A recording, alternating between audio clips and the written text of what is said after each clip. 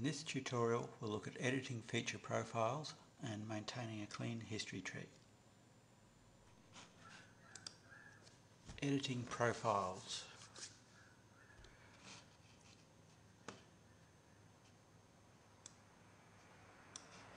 I'll start with a simple shape.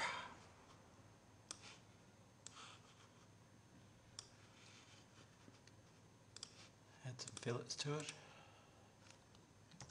20, 50.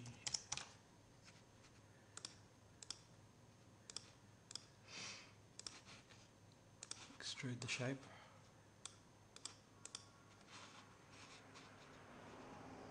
Change the colour.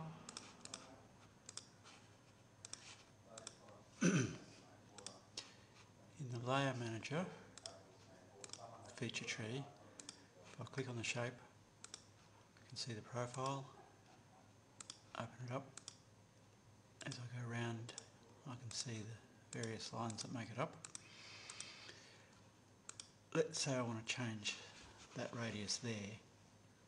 There are various ways I can do this, but the cleanest way, without messing up the geometry and the history tree, is to replace the curve.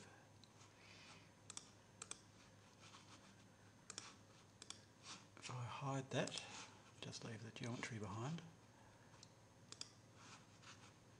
I can edit this. Now notice that down in the bottom left corner there's a broken link, meaning that the geometry for this is now broken, and you can see that there and there. So what I need to do is replace the old curve with the new curve I've just put in. So it was that arc. If I right click on it, replace curve, click on the new arc, there it is, it's fixed. Now equally I can add curves to it.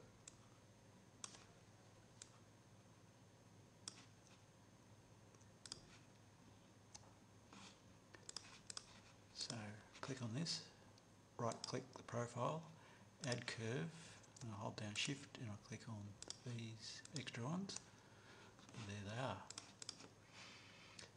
I can delete this old one without anything getting upset, and if I don't like one of these I can delete any one of them. Right click on it, remove curve. I can do some really radical stuff and change the entire profile. Replace profile, drag over that one, there it is.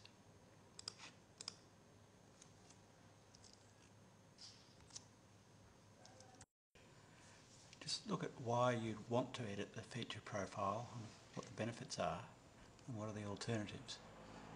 Take this shape and say I want to remove that big fillet there. The only way I can think of is to either add some geometry to it to get deleted, or use the remove face tool, which works, and put a new fillet in.